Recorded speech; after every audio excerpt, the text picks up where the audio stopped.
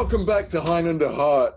We are still in our kind of source mode at the moment, and we have got a show for you today. Yeah. We seek the Buckle your source. seatbelts. Yeah. Yeah, we have. Yeah, Rob said we seek the source. It's one of those things that I think for a long time people. I wouldn't say they didn't want to talk about it, because people do talk about it, but just not in a very nice way, for a lot of fairly decent reasons. But that didn't stop us. I think we really wanted. It's a very, very interesting story. And last episode, we looked at all the different scripts that we had access to, which led us all the way up to very near whatever became the kind of the shooting script-ish. And so we had a little bit of insight into sort of what happened up until that point. Now, I don't know if anybody actually pays attention to the end of the credits, but for about 3 episodes now, I've been putting little bits on after the end of the credits, just because, I'm a Marvel fan, so I'm just kind of, just nicking their idea, basically, and just outtakes and things like that. But at the end of the last one, there was a special appearance. And for those who didn't see it then, here he is. It's Connor the Monkey. So, yes, a beautiful thing. Coming to a t-shirt near you, probably, if you're a Patreon, which we should also talk about briefly. Yes. So we recently launched our Patreon. Now, this was a very tricky thing for me, because I'm very adamant that all of the things that we do it for love, and we do it because we're fans. We want fans to enjoy this too. It's not a case of ego or money or anything like that. But there are little things that go into creating the show that require a little bit of sort of financial input. Not least of which is the process by which we make these videos, which, unless you go pro, was cutting off at 40 minutes, which wasn't the most professional thing in the world. No. So we launched a Patreon to kind of help us with that, and thank goodness some of you have come to our rescue. So huge thanks to Gerda, David and Jill for being our first 3 Patreons. You have already made things better for us. You have made this episode specifically, and all the ones after, much, much better. So thank you from the bottom of all of our hearts. For those of you who are interested, if you would like to sign up to Patreon, you will get every episode early, so you will see it at least sort of 2-3 days earlier than when it's released on YouTube. You'll also get outtakes of me messing stuff up.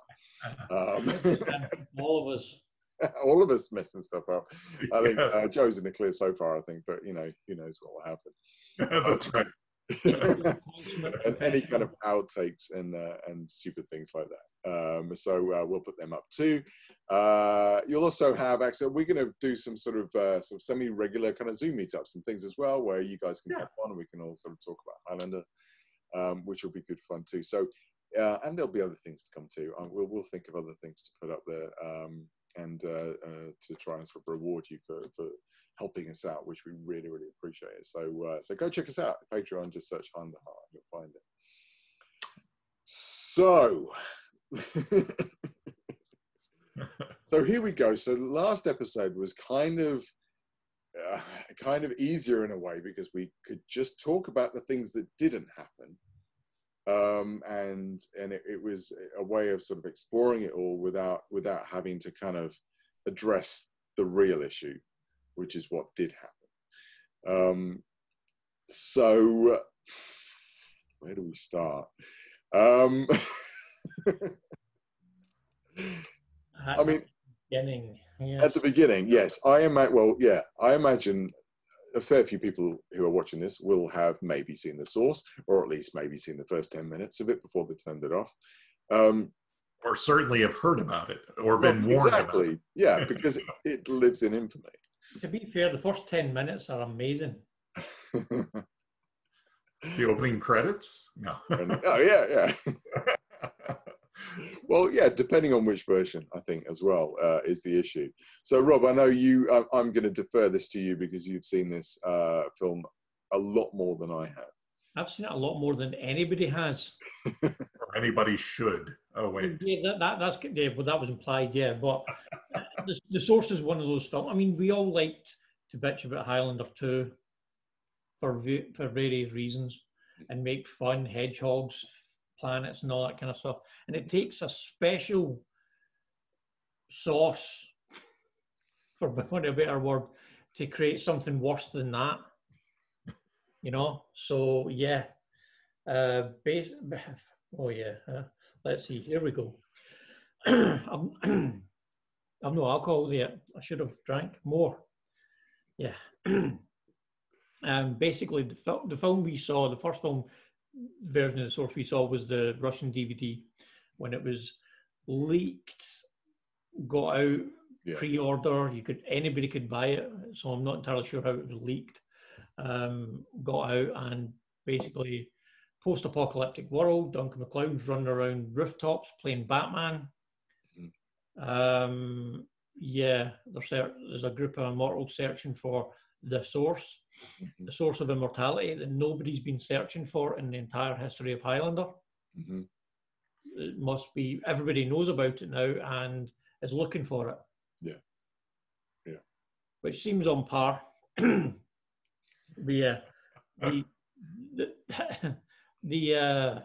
Russian DVD was the best version of the source we've ever seen at the moment.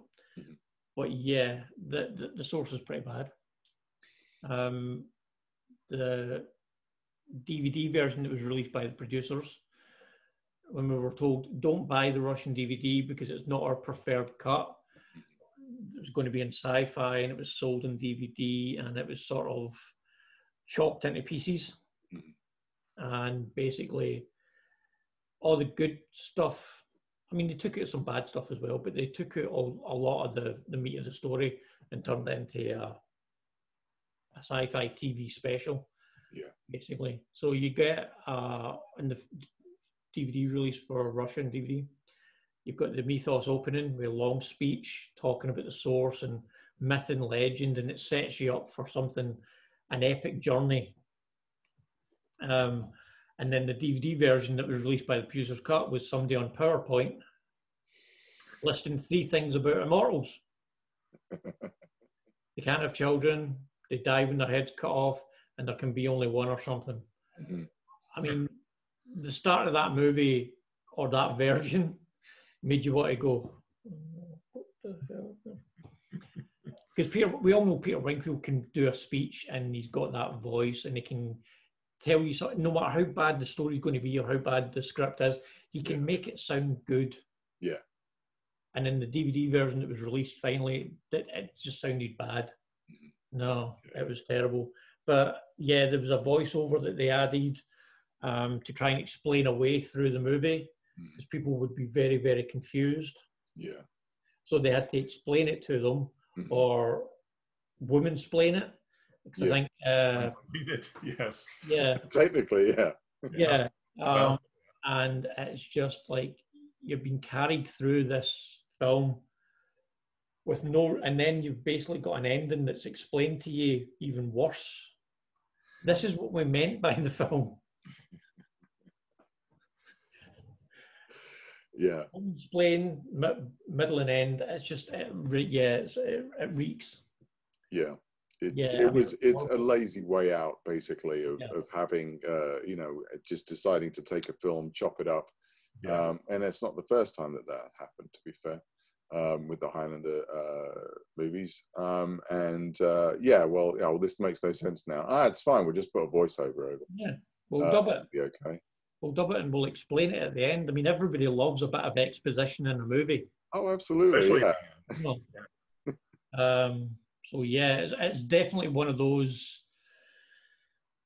It feels. I mean, it wasn't meant to be a made-for-TV movie, but it feels like it. Well, I think one of the things that was clear from, I think I mentioned in the last episode, was when writers were delivering scripts that were larger in scope and more epic and had a lot more going on. They were being told, well, no, this is too expensive. And the budget for the source at the end of the day ended up being minuscule compared to any of the other sequels. And there was clearly never that money, whether they couldn't raise the finance at the end of the day for the movie they wanted to make, or whether they just assumed that, you know, they could make it for whatever they had. It was always going to be a bit of a push to do that. So I think, I think there was. What do you do? You know, you've got this idea that was started at the beginning, and you've looked and the progression of all of these scripts and the different ideas, all basically around the same idea. And, you know, and at the end of the day, you've gone, well, okay, but can we go and shoot it in Eastern Europe with a crew that don't really know what they're doing and will work for peanuts? Yes. Right. Okay, great. Let's go and do that then. And you're never going to have a great product at the end of that. I mean, when we talked about the scripts, the half script that I read, and at the start of that, there was no Duncan MacLeod. No. When you start a project, or is it any project that relies on its name, the Highlander, and there isn't one, yeah, you're literally starting on the wrong foot. Yeah. No, absolutely. You can't make anything. You can't just then tailor it at the end to something, because you've already started from the wrong process. Yeah. Well, I mean, I guess we're heading back into the script stuff a little bit, but I wonder if some of that, and this is something that ideally would be interesting to ask, Peter Davis or something like that. But I guess if you think about what they'd done from the end of the series, where they'd gone for the Raven and they tried to really go away from Duncan and go away from everything else they'd done so far. I wonder if that was another attempt at doing that initially, was to say, you know, okay, we've done Endgame, and, you know, it's kind of like the end of this sort of story or whatever. Now let's just carry on the idea of Immortals, because let's not forget that some of the early versions of the reboot script were, well, there were even a TV series idea, as I recall, tailored towards teens and like Teenage Immortals, and there was a version written by the woman who wrote the script for Twilight, so not the author, but the screenwriter of the movie Twilight, I think. Fairly certain I got that right. So that would have been a whole different thing. And I kind of wonder if that was the idea, that they go like, okay, so we've done Duncan now, we've done all of that. Let's try and do something completely different with a whole new raft of Immortals looking for the source. And let's just kind of go. And because that kind of makes sense in what we ended up with, and then they had that idea of doing something very different, and then had to shoehorn Duncan back in again. Yeah. Which is why we've wound up with a movie that feels like nothing like Duncan isn't Duncan. Right. You know, thank God, you know, Mythos and Joe are as Mythos in Joey as they can be. But yeah, I guess that kind of makes sense that that's what happened. They started off at one thing and then had to evolve and change it, and ultimately it didn't really work. Yeah. Yeah, those early scripts definitely felt to me, especially Joel Swazon. I know I'm going to totally butcher his last name. Sorry, Joel. Definitely felt like, you know, this was not a reboot, but, you know, a revival. Yeah. And kind of a handing off of the baton by Duncan, which is why he, you know, sort of plays the Ramirez part in it and only shows up for a small period of time.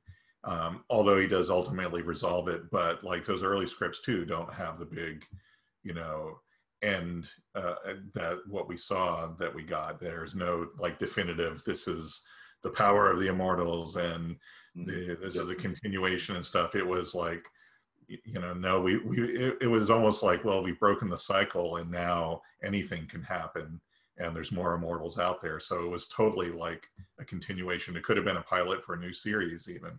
you know. So that's why I kind of liked it, because I kind of felt like, especially with the other sequels, even, you know, Highlander 2, you know, 3 and Endgame to a certain extent, that they were just trying to tell the same story again and again.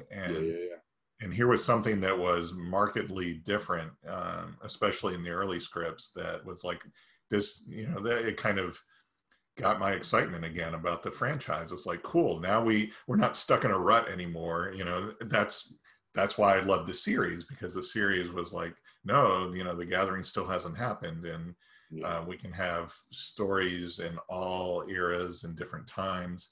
And this to me was like, here we've gotten rid of, you know, this impending thing of the end, and there can be only one, and now anything can happen.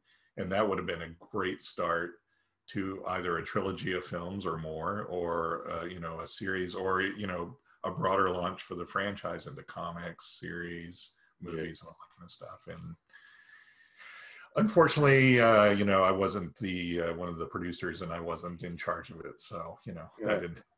But no, I know, and it's such a shame. I mean, I know there was a lot of anticipation for the Source when they first started talking about it. I can remember I was at the Leeds Highlander convention. It's the last UK one, and they showed a little bit of footage from it. So it was obviously still in production at that point. So they just had some teaser stuff, some kind of rushes, I guess, that they'd managed to pull and air there, which they looked great. Make no mistake about it, you know, Brett Leonard is a very visual filmmaker, which is a prerequisite for doing a Highlander movie. And, you know, the shots look great. I always remember Mythos walking down the hallway with purpose, and, you know, and there was a real buzz watching this stuff. It looked amazing. And seeing The Guardian was kind of took a step back, and I thought, okay, it's not quite what I was expecting, but interesting.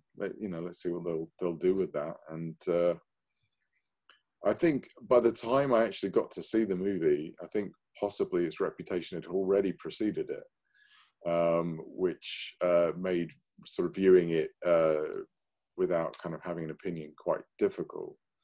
But yeah, for me, certainly, I think one of the biggest issues for me is Duncan, because he's kind of, you know, he's, I won't even say necessarily Batman, but, you know, he's kind of, more akin actually to Oliver Queen in sort of series 1 and 2 of Arrow, where he's just very jaded and kind of, but still skulking around on rooftops, saving women from being raped and that kind of thing. And, you know, which is, you know, maybe there's, but why is he like that? Where's the reasoning for this? You know, what led him down that path? You know, I felt things like that were markedly missing. And then obviously, just the fact that, you know, they, you know, with all due respect to them, they got the best they could out of what they had as one of the films that was on the forefront of digital, and you know, really employing digital effects and green screen as much as possible to get the most they could out of the kind of the very small kind of budget that they had. But it can't help but show that that's what it is. I think that you know, now it's great we're talking about this, because now I think I finally have, while you were describing that, figured out what really bugged me about Duncan in the Source. And it wasn't just the fact that he was, you know, kind of gruff and dark and withdrawn, but it was the fact that we did that a couple times, at least during the series. I mean, after Tessa died, he kind of did the same thing. And then very, very much so in the final season, after he killed Richie, you know, he renounced any kind of violence. He renounced even fighting with a sword. He renounced, you know, engaging in the game, although he still helped people. And it was like, so how are we back to that again? I mean, we've done that with this character. Why are we doing it again? So, yeah. Highlander has a bad habit of taking immortality and saying, yeah, it's a curse, and people are depressed. But Connor, throughout most of the movies, was so depressed and so dour that doing it again with Duncan just felt a little off. Do you know what I mean? Yeah.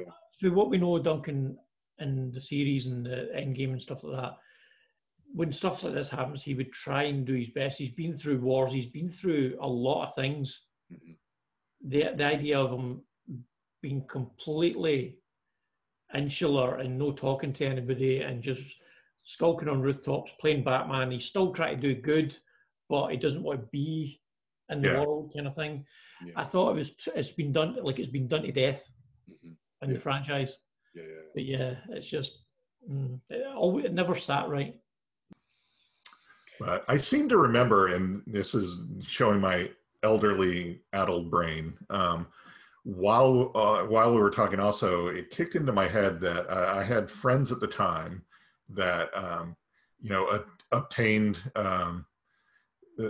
movies through nefarious ways. But I distinctly remember that there was like an early cut of the Russian version that was circulating that had a timer on it, like it was a work print. Right. And I don't remember if that was distinctly different than the Russian DVD we got or not. So I'm wondering if there's even another version that is floating out there other than the one that we might be revealing about later in this. Well, this is it. I think, there's only one person who can probably answer that question. Yes. And genuinely, I can't believe that we've actually got him on. We've been incredibly lucky so far in our very sort of short life of having the directors for Highlander 3 and Highlander 4 on. And I didn't want to leave it at that. We really had to have Brett Leonard on. Yes. And I genuinely didn't think we had a hope in hell. But we do. So, with that in mind, I'd love to introduce Brett Leonard. Hey, how you doing? We're here to talk about Highlander the Source. We are, yeah. This is a really interesting opportunity, because there's so many things that happen in independent filmmaking, and I've been both a studio filmmaker and an independent filmmaker, and Highlander the Source is one of the great cautionary tales of my career, and I got into it because I was a Highlander fan. Yeah. And actually I was living in Australia at the time that I was first approached by the producers of the Highlander series. I had actually met Russell Mulcahy and sort of partied with him because he lived in Australia. And so he became a friend, and I was just a huge fan of a lot of his work. And, he did a lot of great music video work, and the first Highlander just blew my mind. And I was such a fan. That is really why I got into it. Little did I know. Because, as you guys are all aware, I mean, first of all, unfortunately, no one has seen the movie I made. Mm-hmm. And there's a story to why that happened. So, and I think it would be interesting for people that are fans of franchises and for, fandom to understand what happens sometimes with feature filmmaking. And I'm not here to take, to shirk responsibility, but at the same time, there's a story of why and how things happen around a certain film. And, as I got into it, my intentions were to make a great Highlander film. And I had not, in all honesty, really been a fan of the TV show, right, at that time. So I knew the films. I thought the first one was really the best, you know, in many ways, and some of the sequels had issues and problems. Although the number 2 was really interesting, having been shot in Buenos Aires and, you know, all that stuff. But as I got into it, I learned I was going to be going to Lithuania to make the film. It was going to be a very low budget movie, and you know, this is something that literally came about as I was getting involved with the movie. You know, as you guys probably know, the first Highlander had a pretty good budget, you know, and so did the second Highlander, you know, and at some point I'd love to send you my cut of the movie, which I do have. Really? You know, yeah, it exists. And, you know, not to say that there aren't issues with that, because there was, when you hear what happened, you hear where the where the compromises had to be made. But I'm proud of many of the things I did in the film, and where it went and what was actually finally delivered has nothing to do with the film we shot. You know, the point of view. I mean, I actually have never fully seen the bad version, that because I got so upset watching it. I was like, right off the bat, they changed the point of view from McLeod's point of view to the point of view of the mortal woman played by Tekla Rutan. And there was like weird, like cheap text. And I mean, basically where it changed, but that story about how it changed is interesting. One of the things that, you know, we've discovered in researching this and preparing is there are many versions of the script from first draft to shooting script. So I was kind of curious, when you came in, how done was the script and how ready was it to shoot? It was not ready. And one of the issues was the budget, because, you know, I kept thinking this was going to be something and I was going to have a certain amount of resource. And then that kept changing literally constantly throughout the process. So one of the things that happened is, you know, the reasons for making the film and the reasons business-wise for creating the production that did happen were not in line with, you know, let's make the best Highlander film possible. You know, I was given the cast. I was given the cast from the TV show, and I liked them all. I mean, Adrian Paul, I really enjoyed my time with him. He's a great guy. Peter Winfield, you know, Mythos, all of the people, the guy that played Joe, it was a great group of people, and they had, you know, already bonded because they had this hit movie, hit series. And so, but we were picking up from the series, not from the films, really, you know, and so there was a whole sort of cognitive disconnect for me on that.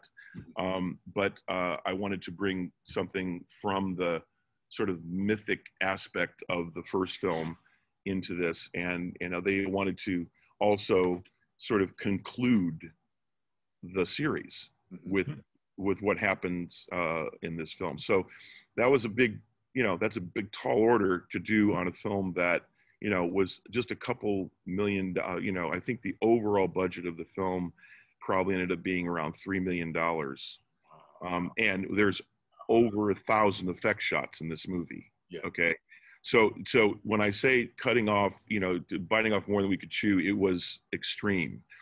I get to Lithuania in the summer, and it's kind of nice in Lithuania. I was in Vilnius, you know, and there's an old studio there, Vilnius Kino Studio, which comes out of the Stalin era of shooting, and all the Lithuanian people were fantastic, the people that, you know, worked at the studio, but the whole thing was run by the Lithuanian mafia.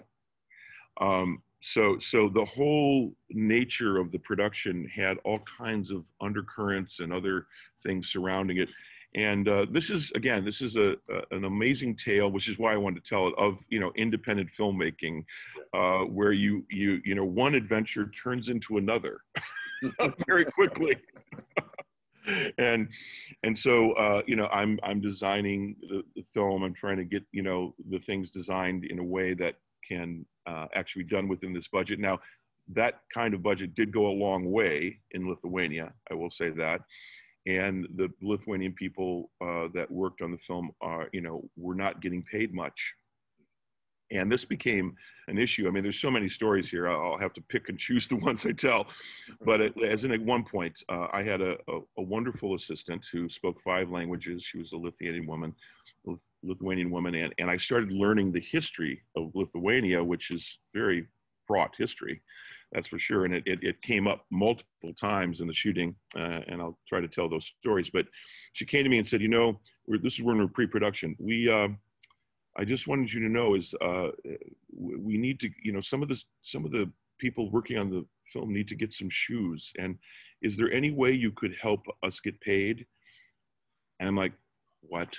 What do you mean? And he says, yeah, because we're going to go into winter and we're going to be shooting in winter and we can't afford shoes. I'm like, well, what do you mean? You're working on the film. Well, they haven't paid us for months. And the way it works here is we just kind of wait until they feel to pay us. So I went to the producers. I'm going to not name names in this because I don't want to get in huge trouble. So I went and I said, look, I'm not the captain of a slave ship. You pay these people by tomorrow morning or I am on a plane out of here. And then they got paid, but they were paid very, very, very small. They were great people. I had to teach them all about green screen and doing things on a technologically sophisticated visual effects film, which I knew because that was my background. And they learned fantastically. They were just, great crew on that level, but it was not like we were coming into a place that knew how to make this movie or knew how to make it at the budget that we were doing it at. So that was a big part of some of the stuff we were dealing with. And then, so after that, I was realizing, well, this is going to be interesting. This is, obviously there's dynamics here that are different than what I've dealt with before. And the line producer was a very unusual guy, a German guy, who seemed very secretive about how the money was being spent, where it was going. And I'm like, well, I'm the director. I need to see a budget. I need to sign a budget. And I was never given a budget or able to sign the budget, which in every other film I've ever done, it's like you sign a budget and then you sign off and I can do it for this. They never gave me that. So I started writing a series of memos that maybe I'll publish them someday. I mean, that just literally was covering my ass of saying, like, look, this is what we need to do. This is how we need to, because all these visual effects things. And I was just basically using these memos as a way of stating for, in a business sense, what was going on, because I was more and more and more concerned. As we moved out of pre-production, one of the things that I did was I cast Christian Solomeno as the Guardian, and he was fantastic. And Christian is a friend to this day, and he really brought an amazing physicality to the role. He was a physical avant-garde performer and actor, and I was really excited about what I was able to do with the Guardian, because I thought the Guardian was really critical to the story. And so that was a positive. And so I had a good group of people going, and I was, having fun with Adrian and then Tekla Rutten. We got Tekla, and Tekla was, is a very skilled Danish actress and has been in a lot of great things like The American with George Clooney. And she's gone on to do great things, and she is a very good actress. So I was, getting enthused about, boy, we're going to make a good Highlander film here, even though I feel like I've got, 3 dimes to rub together to do it. And as we developed it, there was a lot of consternation around the script, because they wanted to do things that weren't possible. And so I had to, limit things so that they were possible to create. There was a lot of builds, set builds, and the Lithuanian people were fantastic at that, because they had done a number of those kinds of productions, one of which had just before we got there shot, which was the Elizabeth with Helen Mirren. which was it was a very, and I think Jeremy Irons did it, but it was done also very cheaply. And if you watch that, you'll see the sets and all that. Some of those set pieces are in Highlander the Source. So again, I'm just dodging and weaving as the director and storyteller, trying to make this as good as it can be. And by the time we got to shooting, it was winter. It was late fall, winter in Lithuania, and much of the film is exterior, and a good chunk of it is exterior night. Mm-hmm. Now, this is the equivalent of shooting a movie in Siberia in the winter. I mean, it was freaking cold. It was just, it literally became a kind of survival story. I mean, to survive each night, I had to put on like a robot, an astronaut suit, that was just multiple layers and parkas and all that just to survive. At one point, the actor that played Joe Dawes, who actually has lost, his legs, for real, is lying on the ground in a cemetery. It's in his death scene. And he actually starts to get real hypothermia. So, I mean, yeah, it was just by being out for the few moments we needed to shoot without him, and, it actually gives the look of that scene pretty interesting look, because there's a lot of steam and stuff in the air. So there's some sequences in the film that I really appreciate again, I don't know all of them that are actually in the cut that you guys have probably seen, because and there's a reason why the film got recut, which is, so I'm going through the process of shooting the film, and if you guys have specific questions about certain sequences, I can answer those. But as I'm going through the film, we're using like these heaters to keep us warm between shots, because a lot of it's exterior night. And at a certain point in the shoot, about halfway through, suddenly I get a visit from the Bond company. And it was a wonderful woman named B.J. Rack, who has since passed on. B.J. was one of James Cameron's producers. She was a main producer on T2. Okay. And really understood, filmmaking like I did, and came in. She's there, and she's there with a kind of accountant guy, and they're looking at everything. And I'm like, what's going on here? What's the issue? And later on, I was brought into the fold, and as I was continuing to, finish the shoot of the film, that there were issues with the money for post-production, that some of the money had gone missing, and or just wasn't showing up. Again, I don't know a lot of some of those details, but it was a problem. And I was worried about, okay, well, am I going to get thrown off this film by the Bond company? Good news was, I was on time and on schedule with the shoot. And also I had this wreath of memos, which was about all these issues. And so BJ, being a truth teller and being someone that really knew production, said, you know what? You're the only one that knows what's going on here. I'm keeping you on, but I'm throwing the producers off. Wow. Which she did.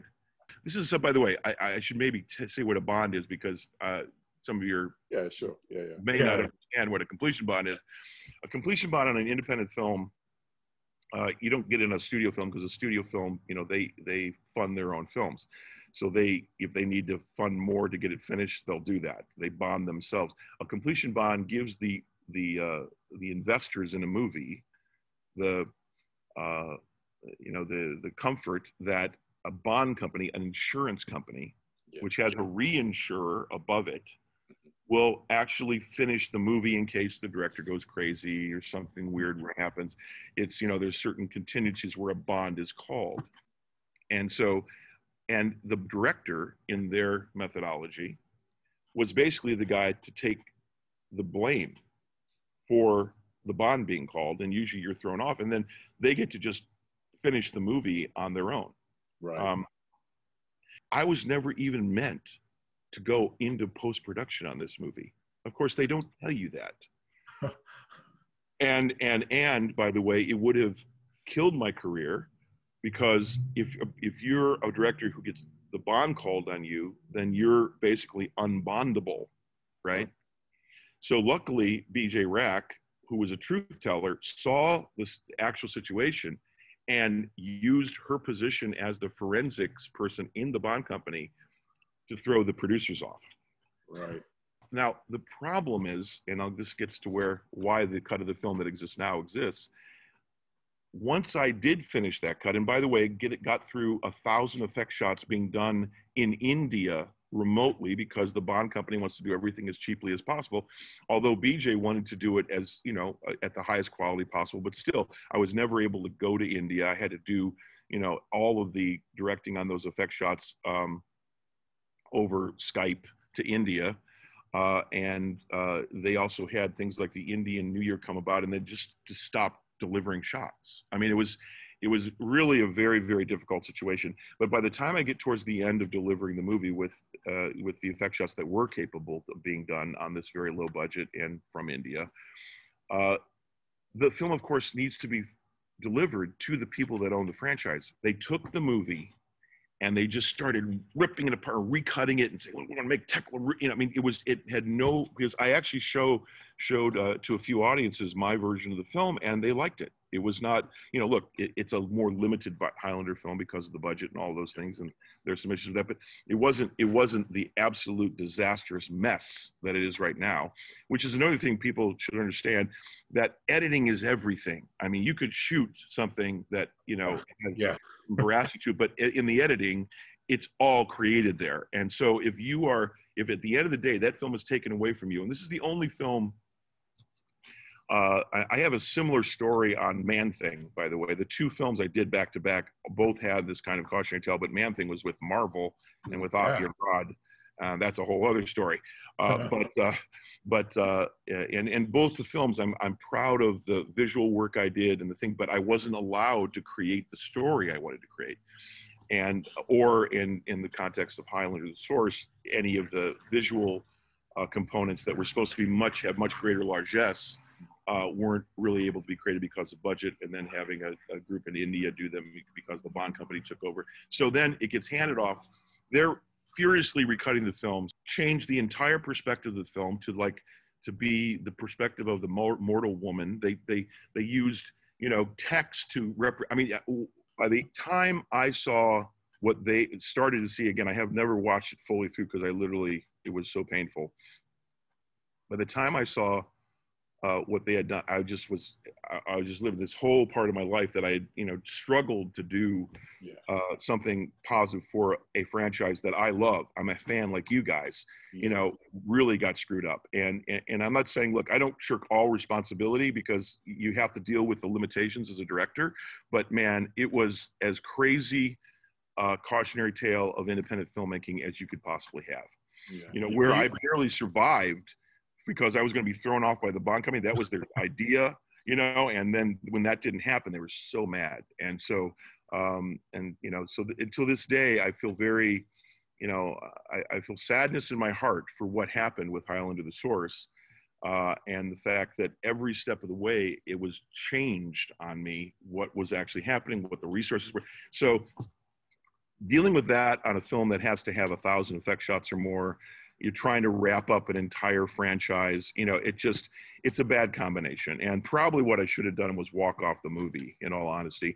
But you know, I'm from Ohio. I'm a guy that believes in completing, you know, what you start.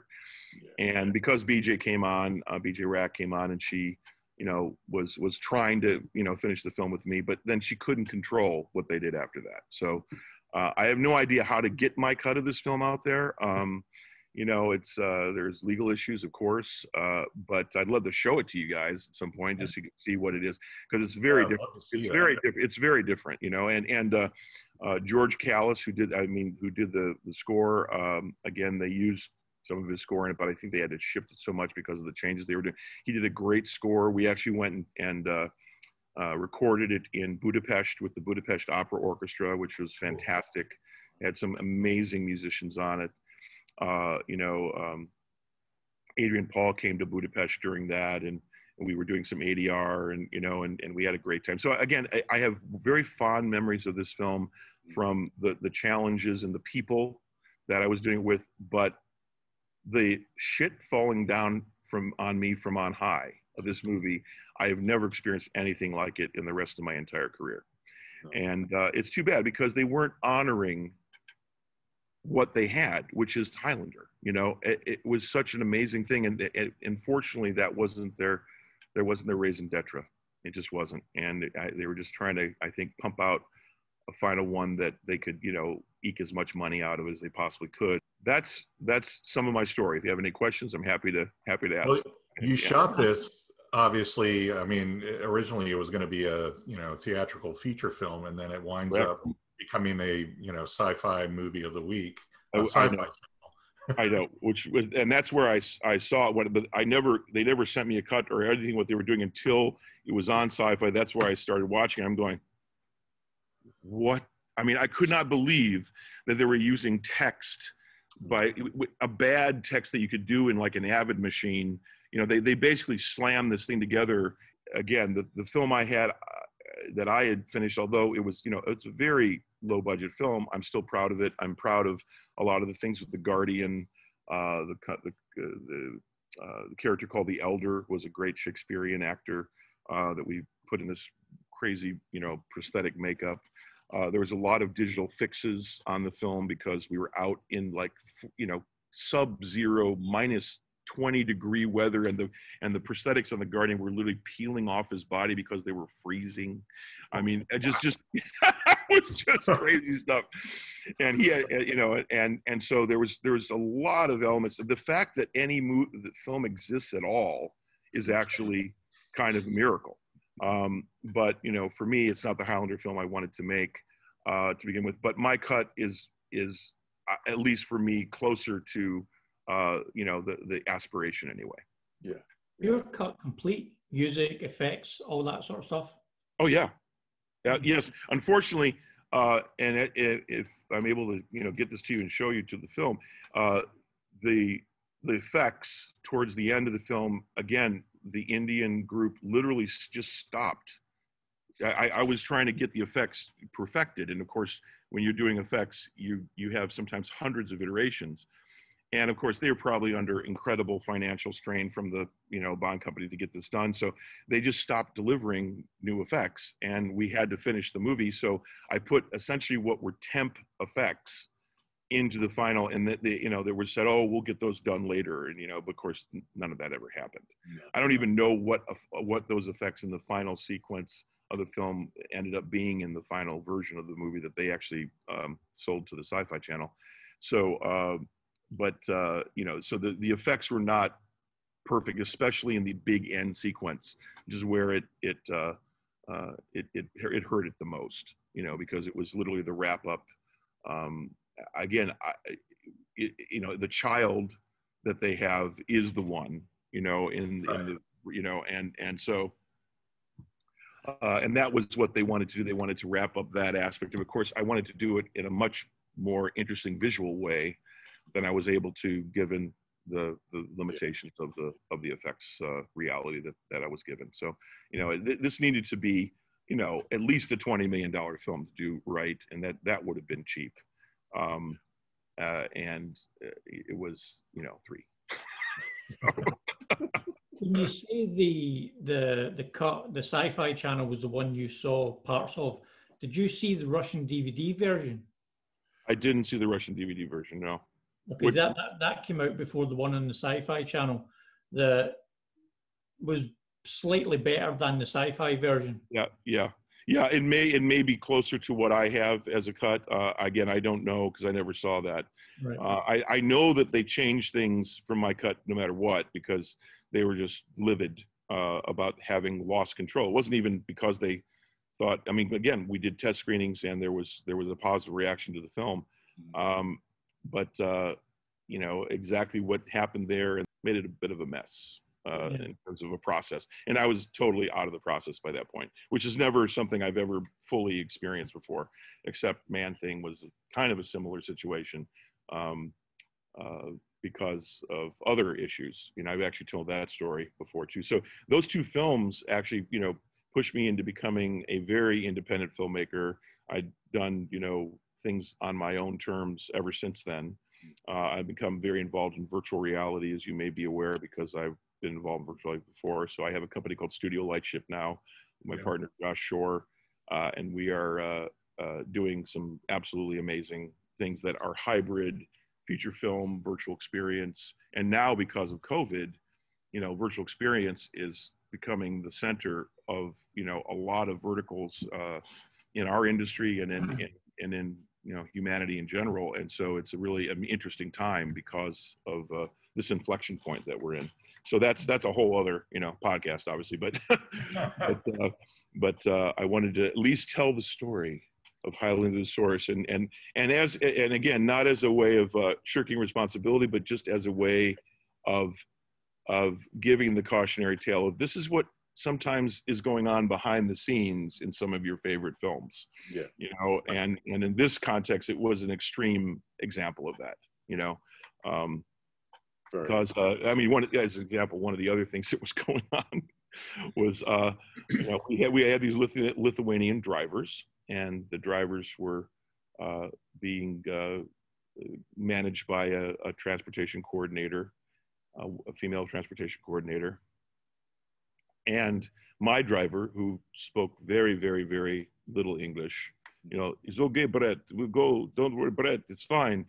We were shooting at a farmhouse outside of Vilnius for some of the sequences, and I was being brought home at like 4 a.m, and suddenly there's a car behind us in this frozen tundra landscape we're in as the sun is just starting to peak over the horizon. And he pulls out. I said, hey, dude, what are you doing? What are you pulling over? The director of the film, get me home. I'm exhausted. But don't worry, it'll be just a moment, but don't worry.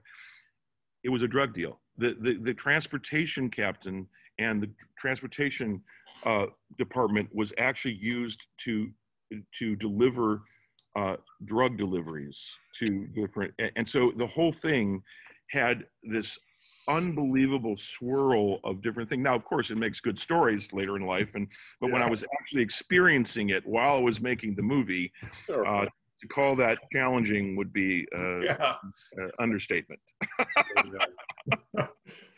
And I don't know if you've ever been to Lithuania, but all the women in Lithuania are blonde 7-foot-tall supermodels. It's got some of the most beautiful women in the world, and all the men look like they were hit with a shovel in their face at birth. And they're all walking around with these 7-foot. And the women control the culture because they're so beautiful. It's a goddess culture, but of course, one of the other things, like we're shooting out in this forest, and there's some sequences in a forest. And, I'm just feeling like this weird energy in this forest. So I was asking one of the grips, and again, I had a great relationship with the crew.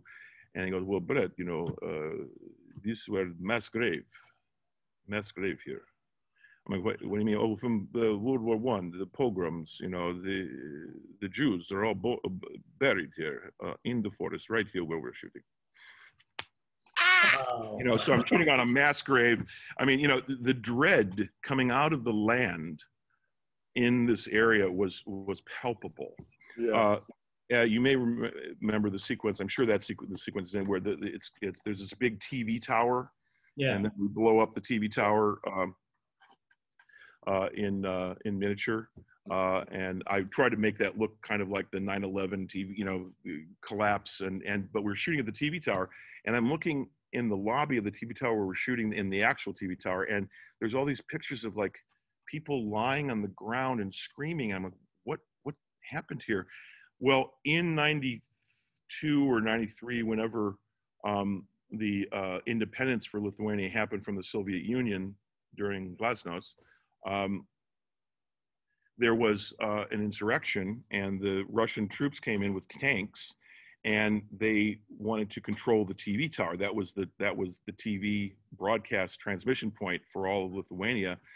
And so Lithuanians laid their bodies down around that TV tower, and tanks crushed them. Jesus. So they lost their lives. And there were pictures of the people losing their lives by being crushed with tanks in the lobby where I'm shooting. I'm like, so I realized I was kind of the dumb American who was coming into, this very rich cultural heritage that also was filled with dread. And, you know, there was a lot. And so that aspect of this was just one of the more interesting parts of doing a film there. And some of the, you know, landscape and that icon of the TV tower really have a lot of meaning to the Lithuanian people. Yeah. So hope we did that. You know, we shot it well enough for them. Yeah. So, you know, but so this, you know, just it was this kind of movie. It just had every step of the way had some hidden agenda, hidden layer, and as the layers were peeled back, it got kind of more and more rotten. Yeah. And so unfortunately, it's tough to make a good movie under those circumstances. It's tough to make a bad movie under those circumstances, to tell you the truth. Yeah. You know, it's just tough to make a movie. And, you know, my regret is that although my cut, I like parts of it, there's aspects of it I don't like. And they never really finished wanting to finish the script correctly. So I think in their heads, they always thought, we're going to throw this guy off and we're going to, you know, recut the movie and figure it out ourselves. Of course, they couldn't, because they really didn't know what they were doing, in all honesty. And the fact that they moved it, I guess, again, I haven't seen it all the way through, but is it her perspective throughout the film? Is that how that they're telling the story through Tekla Rutan's character's perspective, which makes no sense because she's immortal. She's not the immortal. It should be being told through the immortal's perspective, you know? Yeah. And, you know, other thing with Adrian Paul, I should say, you know, he was a tremendous, you know, physical man who was very, very skilled. And we did some pretty wild stuff with the knives, and you know, he was really fun to work with on creating the sword work and the knife work and all of that, and that was a great fun for me. And so there were positive aspects of it, but you know, at the end of the day, it's all about how you finish it and how you bring it all together, and it never really got that chance. Yeah, unfortunately. No, it's a huge shame. It's a huge shame. Yeah. One of the things you mentioned earlier about when we were talking about the script is that they had to make compromises yes. for the budget. Was there anything in particular that you can remember from? I mean, the last episode, which has just gone up on YouTube, there we talked about all of the scripts that we had access to, and that stopped pretty much where Dimension lost the rights and it reverted back. And by the way, I was originally brought on through Dimension. Yeah. And then that changed while I was in the process of getting ready to leave from Australia, where I was living at the time, to go to Lithuania to make the movie.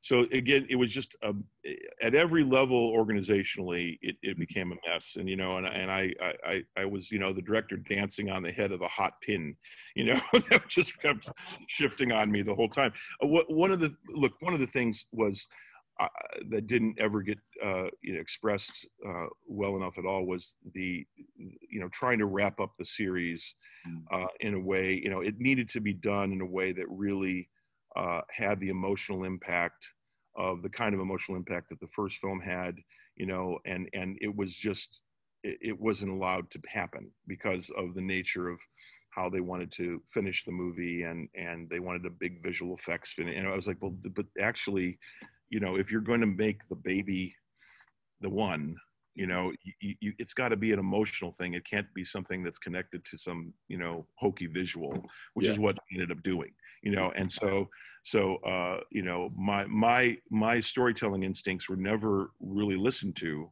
during that process, because it was always like, well, that'll take us, need more locations, it'll be more money, it'll be, you know. And I was battling, I really didn't know I was getting into such a tight, you know, low budget film situation with Highlander, because I'd seen the Highlanders. I'm like, well, this is, you know, and they didn't sell it to me that way. So it was again, it was to be the captain of that ship was a very, very difficult thing, because I didn't have the support. There was a mutiny basically going on behind me before I even knew it. you know, but you know, again, the positive for me was working with the people I got to work with on it. And that was a great positive, you know, but and it's one of the, you know, more interesting tales of my career. And it also is, you know, for me, a cautionary tale about independent filmmaking. Why I've gone the direction I have gone in my career now is a lot because of the experiences I had on both Man Thing and Hollywood source. When, previously when I was able to do the things that I really wanted to do, I had great success. I mean, the Lawnmower Man and T-Rex and IMAX 3D. I mean, I was able to control those projects. And I learned that you can't come on to another group's vision when they don't really have it anyway. And you're basically, you're handicapped, you're hobbled, which unfortunately is sometimes what happens when you're the director of a film, and you can't control some of the other elements. I will tell you, I worked really hard on that because I was a fan, and I still am a fan. And I look now. You guys are tracking what's going on. I've always heard they're going to be doing another Highlander. Is that happening? Are they rebooting this? Reboot idea that they're planning? Yeah. Yeah, it's at the moment it's still with Chad Stahelski. That's the plan, is that either he will direct well, it's a bit woolly, either a movie or a series. Either Chad will direct it, or maybe one of his team will, because of John Wick just continually going into production. Yes, of course, but he is impassioned about it, which is great. Yeah, no, I think he would be great. I think that would be great. I love the Wick series, and it's fantastic, and it needs that kind of resource, and it needs to be done right. I mean, I just hope, I don't know if the reason it's still being delayed is because of rights issues, or because the people involved with that were not the greatest I've met in the business, let me tell you. They got lucky with the first film because they got a very talented filmmaker, and the script was really great.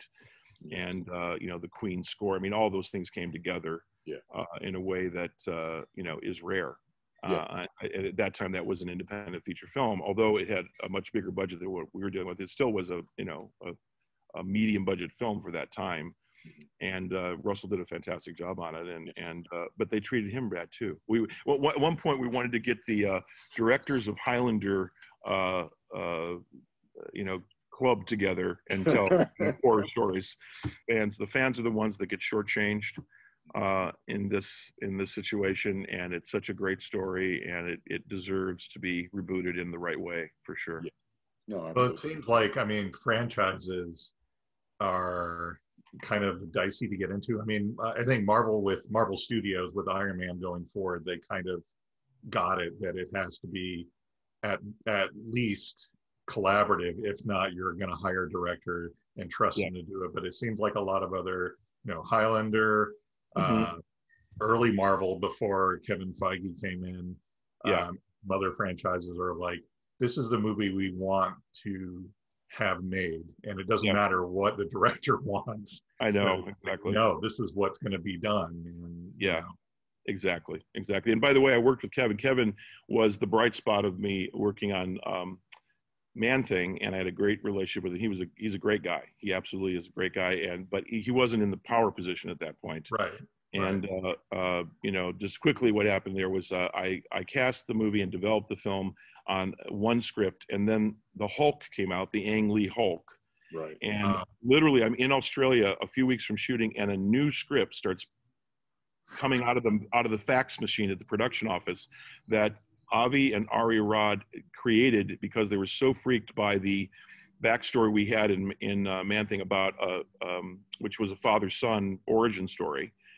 And because there was a father-son origin story with Nick Nolte and Eric Bana and they got they got bashed on it. Anything like that had to be changed. And so I had cast the film already for complete, and we got basically a completely different script than what we had developed. The producers, Scott Carroll and me, and a great young writer that was his assistant. We were actually had a really good thing, and just as an example of the difference between what I wanted to do and what happened.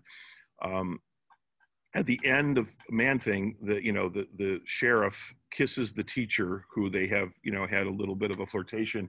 In my Man-Thing, the Man-Thing is the only being left standing. All the protagonists and all the antagonists sink into the swamp.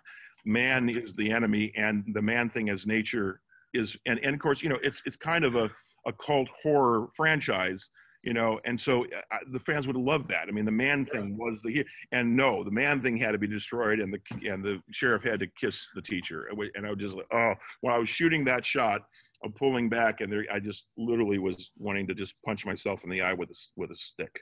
You know, you know, it's these are, again, if you're coming on to something, and again, it's, you know, these things are changing now, you know, that where you're not able to do your vision, and yet you keep going, and it's always going to end up badly. You know, if once you have, you know, developed a movie with one script, and then suddenly you're given another script completely different from the character standpoint, so it's miscast now, everything is wrong. Again, if you look at that film, I'm very proud of the creature. I'm very proud of the visuals. We created a swamp, a man-made swamp that was fantastic. I shot it with Technochrome. It was great visually, but the story sucks, you know. And you know, as an example, I was trying to improvise on the set to just bring a little life to this new script that was being forced down our throats. And I sent the dailies, you know, back, and no one from Marvel ever came to Australia. And I got back the message, don't change a word of this script. And, you know, and my message back to them was, hey man, it's not Hamlet.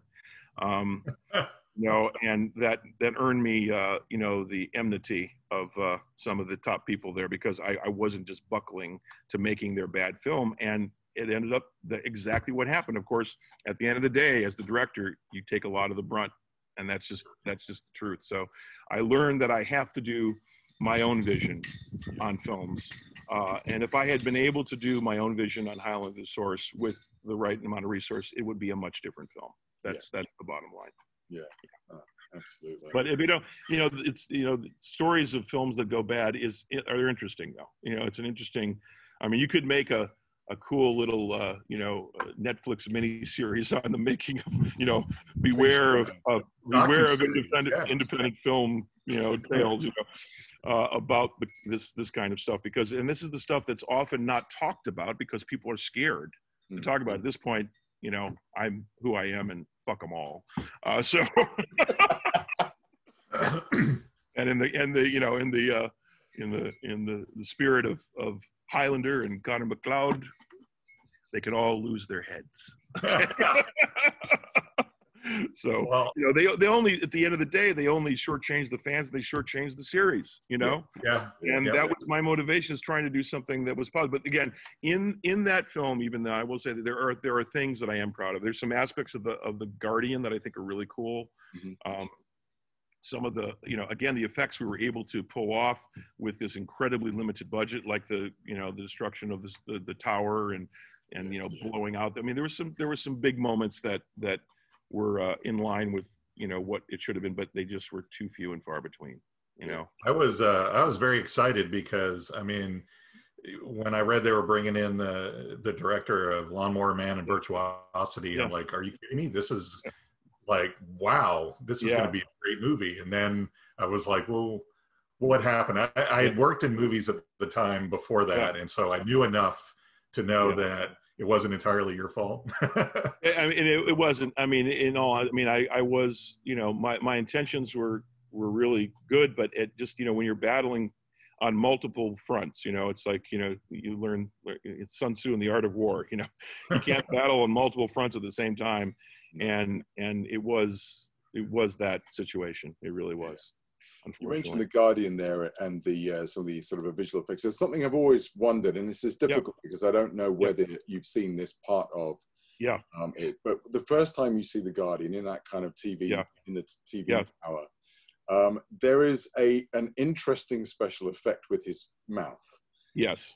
I think one of us has speculated at some point that maybe the idea was that the Guardian couldn't speak until he'd taken a head. That's correct. So that's actually correct. He had his own ancient language, right? And then he had the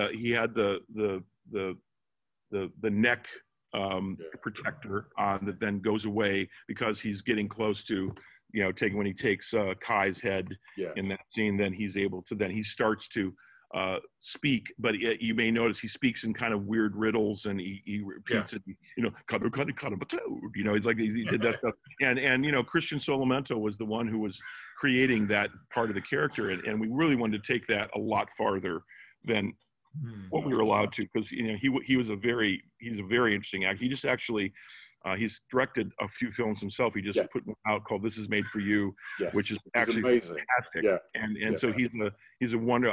We've been friends ever since. I love him like a brother, and we went through hell together on Highlander Source. So literally hell. I mean, he was in 6 hours of makeup every morning, starting at 3 a.m. Before he was able to get. And then we still had to digitally fix it because it was cracking in the frozen tundra of Siberia where we were shooting this thing. So, but yeah, he was doing some great things, with his body and with his physical performance that, unfortunately were not put in enough of a context in the script. And we were trying to, create those things as we go along. Once you're shooting and you're trying to fix things as you go along, you're, as they say in Australia, you're on the back foot, mate. You're not. Yeah. It's very difficult. And these are all things I learned on this film in such an extreme situation. And I will never make those mistakes again. No. So what are you doing now? I know you're doing, as you say, you're doing a lot of stuff with VR and sort of virtual, VX stuff and things. Are you, as well as that, are you looking to sort of do more sort of narrative-based sort of filmmaking? Absolutely. I have a film coming out toward the end of this year called Triumph, which stars Terrence Howard, Academy Award nominee Terrence Howard, a great actor, and R.J. Mitty from Breaking Bad, who played the son in Breaking Bad. It is a completely different genre than I've done before. It's a inspirational sports story, where a young man with cerebral palsy wants to wrestle in the mid-1980s. So it's basically like an inclusionary sports story, John Hughes style high school sports story film. But with this inclusionary element. And also the man who wrote it, Michael Coffey, has cerebral palsy as well. So it really is, and that's one of the reasons I got onto it, because it's coming from, an authentic place, and it's kind of semi-autobiographical to Michael and his experience. And I shot it in Nashville with a great crew in Nashville. But again, I shot this movie 6 years ago. Wow. And it has been the producer on this one basically made off with the funds, and we were supposed to get this. This is kind of a fun thing. I mean, this is another fun thing. So the coach in the film that Terrence Howard ended up playing was supposed to be played by Kevin Spacey. Now, this is before the Kevin Spacey. This is 6 years ago, so it's before the Kevin Spacey. Can you imagine having a Kevin Spacey high school wrestling picture?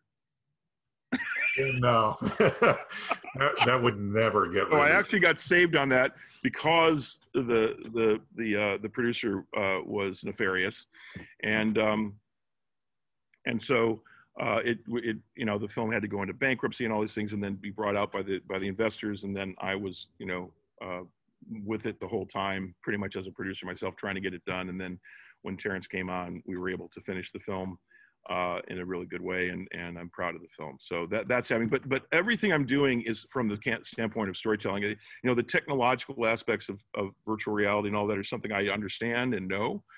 But it's all about trying to infuse this new medium with storytelling. And, that's what I did with Lawnmower Man. It really told the story of VR in a way that made it, popularize the term and the concept and word virtuosity in a different, sort of angle, same thing. And so I am now doing that with hybrid projects. Do you guys know the puzzle game Cicada 3301? Are you familiar with that? I've heard of it. Oh, yes. Yeah. Well, my company, we are doing a project around Cicada 3301 with the creator of the puzzle game, and that's a very big secret thing. So we're going to be revealing who the creator is and helping relaunch that game. And it's very apropos to the moment because it was the cryptology and steganography in the puzzle game was embedded with conspiracy truths and all kinds of things. So we're in a moment in culture right now where, boy, is that apropos. Yeah. And that's going to have both a narrative docu-series is one of the first things we're doing with it. We're talking to all the OTT platforms with that, and then creating an AR game extension of Cicada 3301 with the new AR technology that's capable on all the smartphones. And, you know, as you may be aware, Apple is going to be coming out with their AR glasses at some point soon, really changing the delivery aspect of what we're going to be able to do with things like that. So it's a very exciting time for me. Very exciting time for me. And you know, the Highlander, it was the sort of the end, the punctuation point on the end of me being a director for hire for, you know, things that weren't well done. I mean, I got on it because I was a fan, you know, damn. And but you know, it really taught me a lot to then now move into where I'm controlling my own destiny on the things I'm doing. And look, it's a great time because the medium I've been part of from the beginning, VR, is now becoming something that is going to need to be delivered. I mean, the truth is, Highlander should be what I call a story world. And it should be more than just a narrative feature film. And by the way, I mean, I'll let you know what I'm doing with Lawmerman. I'm been developing L-Man Reborn. Again, there are rights issues because the guys are, you know, the guys that did the original film, you know, it's hard to even find where the rights are at this point. But I'm going to create it as a story world, interactive world environment where the interaction of the fans, of the people, will actually lead through procedural AI technology to creating the story that will then be expressed in the feature film. So I want to make it the first truly crowdsourced, fandom-sourced story for a franchise. Wow. And because, you know, since you guys are in the fandom world, you know, the truth is fandom is not just a passive thing anymore, and it hasn't been for a while, as you know. And I believe that we're going to move into an era with the kind of technology I'm working with where fandom is literally part and parcel of the creation, the authorship of worlds. Because really these IPs are worlds, you know. The fact that there isn't a Game of Thrones world that you can go into makes no sense to me because, my God, it starts with a map. I mean, it's like a world, you know. I mean, and the technology to do it is there. It's just about the, you know, the vision and the will to create these things. And so, you know, I consult to the studios and this stuff, and there's reasons why. But now with the inflection point of COVID and everything changing in the entertainment business, I mean, we are in the true dissolving of Hollywood 1.0 is gone, guys. It's gone. And that's not a bad thing. Again, it couldn't happen to nicer people, you know. And there's going to be a resurgence, a renaissance of what's possible and how stories are going to be delivered. And look, there's a whole generation coming up that is going to demand immersion and interaction in their worlds. I mean, and they're going to, you know, just a static story is not going to be enough anymore. And Highlander is the perfect thing. It's such a rich world. And you could create such a story world around that and then allow the feature films to express what happens in the interaction of that world. I think that'd just be so amazing. But it's going to happen, but it's going to happen in the new amalgam that's coming out of the destruction, whatever rises from, you know, the phoenix that rises from the ashes of the old Hollywood. And, you know, look, I have a lot of, you know, romance and tradition. You know, I love old Hollywood and I love what happened, but it just doesn't exist anymore. And it became something where it's all based on deal structure as opposed to being based on making great films, except for, you know, there's obviously still great films made. You know, the what's happened with the superhero movies, I think what Kevin has done is absolutely phenomenal. But there's some other aspects that haven't been so phenomenal. And so, you know, there's a great resurgence and a clean slate that can happen with these new emerging mediums, blending with traditional cinematic storytelling in a way that really doesn't come along once every 100 years. And so it's a tremendous opportunity, and it really is going to involve the world of fandom in a much more organic way than ever before. And I'm actually probably partly because of my experience with Highlander and making something that didn't satisfy the fan. I mean, I have, you know, I have a real passion for including that. Well, as I think we've discussed here, but I've discussed on other podcasts too, that except in very, very, very rare occasions, nobody sets out to make a bad movie. No one does. The best you can. No one does. Exactly you know, right. And And all you can do when you do make something that doesn't fully come together is sort of hold on to the pieces that you're proud of and just sort of let go of the rest. You know, it's just unfortunate. I mean, I could have taken my name off it. I probably should have, in all honesty, taken my name off of the film because it really wasn't my film at the end of the day. But I thought, well, you know, I'll take what comes. And I knew I would get to tell this story someday. So thanks, guys. And, well, no, thank you. And I'm so glad that you were happy to do that. I was, you know, I wasn't sure if you would.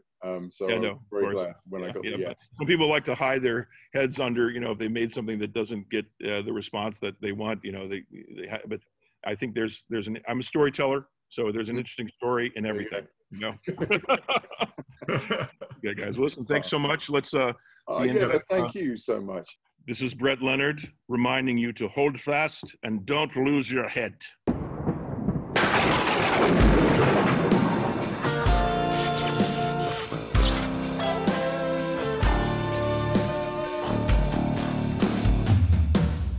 I think we need to start the Leonard cut. I would love to do that. I'd love to do that.